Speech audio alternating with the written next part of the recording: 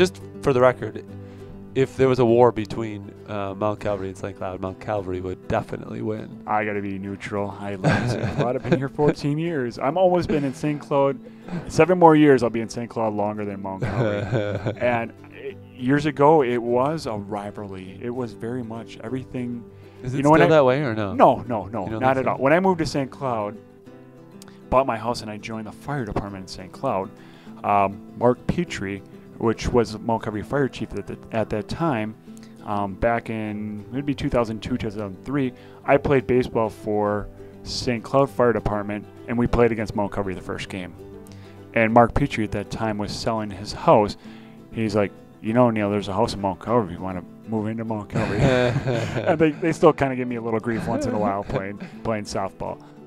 With the guys. As they should. They should. I mean, granted, my mom got my house at a steal for $30,000. My parents got a foreign exchange student in 2000 from Germany, and my mom's like, you guys got to get out. We're getting a foreign exchange student from Germany. So I had less than a month to find a place. She found an ad in the paper. I can't believe it. That was how much your house cost. It was, Maggie did a good job with the house. It was beautiful. It used to be Lefevre and Lefevre Builders, and it used to be the Kangaroo Shoe Place in St. Cloud. When was that? How long ago was that? 1908. We gutted my whole house, and we found some artifacts from 1908. We found some other artifacts from the 50s and 60s.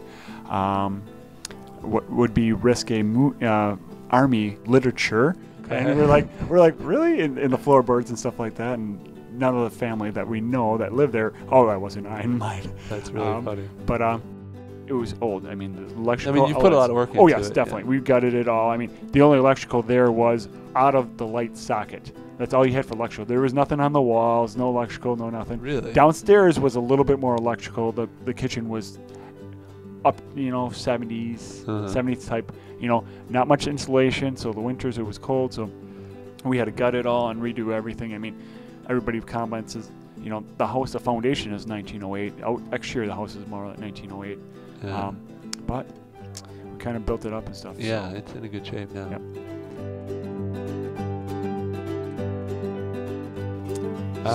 I can't comment on who's gonna win.